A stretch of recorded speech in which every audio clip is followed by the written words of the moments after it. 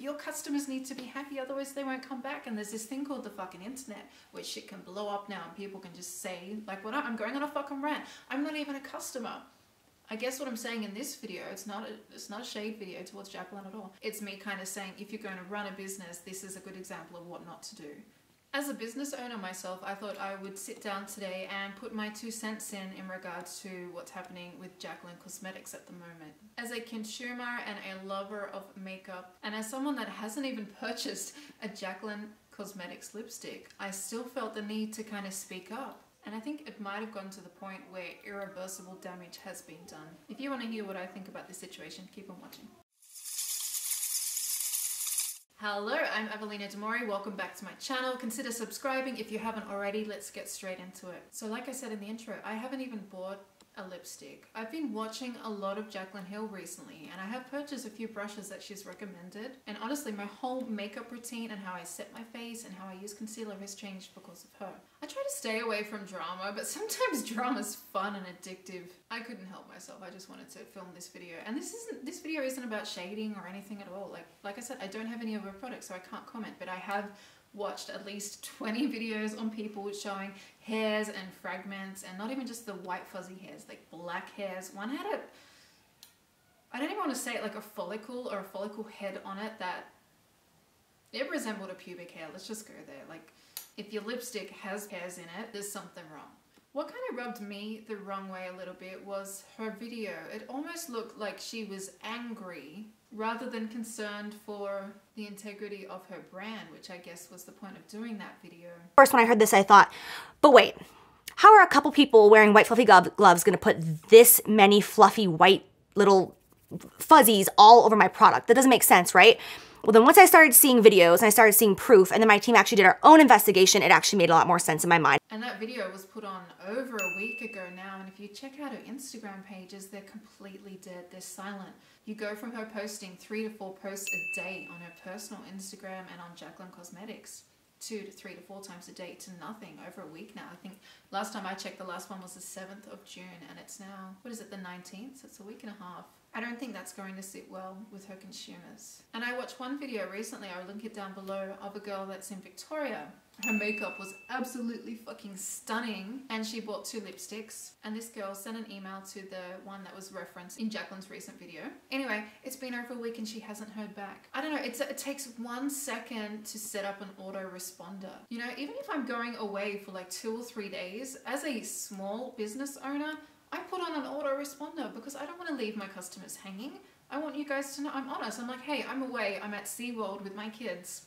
I'm not going to be checking my emails as frequently. I will be back on this date, blah, blah, blah, blah, blah. Please sit around and I'll get back to you as soon as I can. That's just fucking common courtesy. So this poor girl in Melbourne had ordered 2 shades and said she's been waiting a week and a half, hasn't heard anything. She's messaged them on Instagram, she's done DMs on Twitter, and they just seem in complete meltdown. If that was me, I would be hiring a team of people to get on my customer service team and help handle this disaster, to possibly try to pull my brand out of it without being completely covered in mud and completely tarnished by the end of it. I mean, literally, you can go into Outlook 1 second, set up an autoresponder. Every day that this customer has to wait is making them feel like they're not loved, that they're not appreciated. And what I'm seeing a lot of people mention in videos is that it feels like Jaclyn Hill just wanted their money and now doesn't care that this has happened. She mentioned 5 issues in her video, but so many other things have come out that the brand isn't addressing either. They kind of just said there's 5 things that are wrong with it. You know, they're not harmful. If you're happy to still continue using it, you know, we're fine with that. Who fucking ever says that? You guys know I've probably had, over the last 400 bags I've sent out, I probably had 20 customers that had issues. They emailed me, if it's an issue that can't be fixed, I send you a new bag. If I've sold out and I can't send you a new bag, we work something out. I either refund you, it always ends in a refund, or the customer being happy. That's like the #1 rule in business. If you search Jaclyn, I'm sure it's the #1 trending thing on the internet at the moment, especially on Twitter and YouTube. And unfortunately, it's all negative. It's not really positive.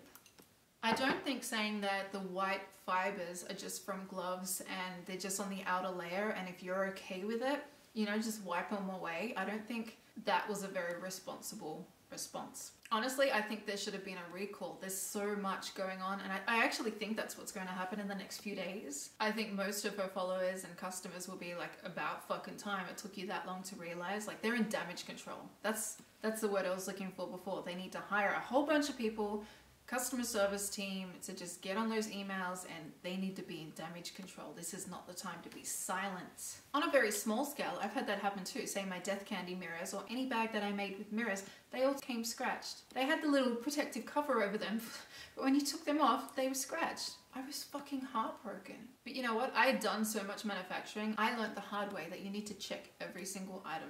And you know what? I even employed some people to do that, and some of them were really good, but some like were just complacent as well, and it's kind of come down to me and my husband doing it. Again, this is on a much smaller scale, but quality control of cosmetics needs to be so fucking high. And she's saying that it's in 1% of the makeup. How can so many people be receiving bad stock? And now that they're sold out, they're kind of in a position where they can't like send you more. What I think she will need to do is do a recall. I don't even think people should bother sending it back, because it's like she's just going to have to reimburse postage, and that's going to, it might kill the business financially, but she will have to remake the lipsticks, get the formula right, and then resend them to all of the customers. That may save this situation, but has it still left a bad taste in everybody's mouth, in insanely powerful influencers' mouths?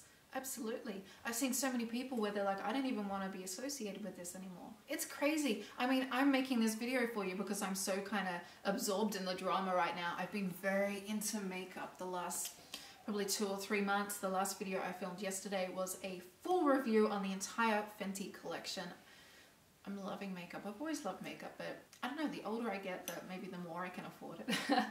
So I'm just enjoying doing it. But it just shows you that you can't rush things. And what I don't get as well is that she said she's been working on this for 5 to 7 years, not non-stop, and maybe that was just the component that the lipstick was put in. But why would you work so long on, even if it was just the colors, the shade development and the component, and then spend like 2 weeks, which is kind of what it sounded like, on the actual lipstick and the manufacturing? Why would you rush that part? Why would you possibly use a cheaper factory? Why would you not check? You know, so I don't get it. I don't get how a company could fuck up on such a grand scale. I get it if their quality control of their factory just said, yeah, it's all fine, just send it out. I get that can happen. But that also means that the company that she used had zero quality control for all those fibers and stuff. Because it's not just the white gloves, there's stuff inside the lipsticks. It's almost like it's been tampered with. So is someone possibly at the factory like got this little container of like hairs and glass and things that should not be inside lipsticks?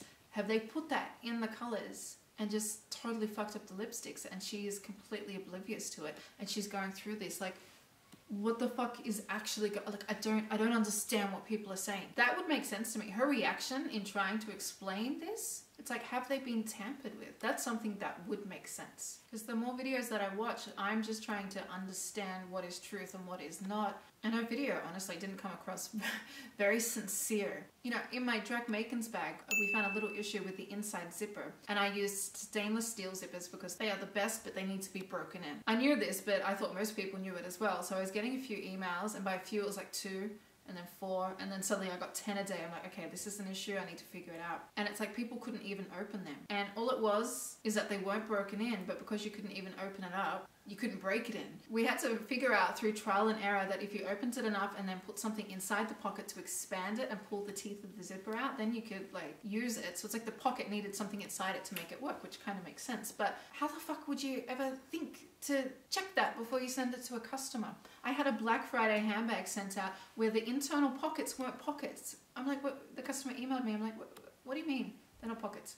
And she's like, you open the zip, and where you put your hands in, and there should be a pocket. I said, spell it out to me, please send me a video, because I'm not getting it. She's like, you can't put your hands in.